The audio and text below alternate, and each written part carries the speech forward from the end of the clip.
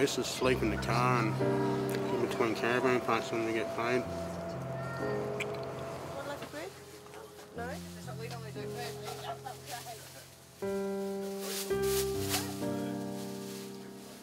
Yeah, thank God for these guys here, eh? Like.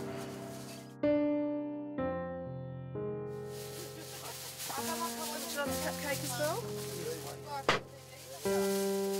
Enjoy. Hello, how are you?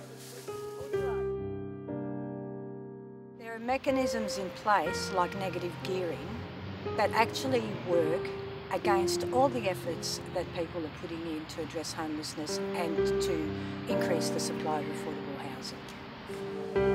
We were staying down along the foreshore, sleeping under a tree, a nice little dark spot, but it was getting too windy and cold. So yeah, we just looked around and walked around and found this little spot. It's a beauty. You're pretty, on your own under here. They can sneak up on you pretty good. Whereas I like to be in the open so you can, see people coming, you can see what's coming around the corner and stuff like that.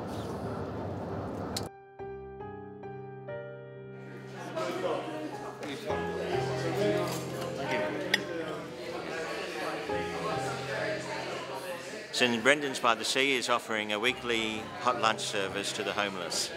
We think it's really important that everyone in the community does what they can to help. We've had lots of people respond and say that they want to help too. And in Kwinana we've noticed that homelessness is growing and there's more people around, and we just want to be able to do something like a breakfast to alleviate some of the pain and discomfort, but also give them somewhere where they can come, feel comfortable, and hopefully we'll be able to help them out with what they need. I lost my job because of a medical condition, and I'm now on the verge of homelessness, and Owen's going to help me.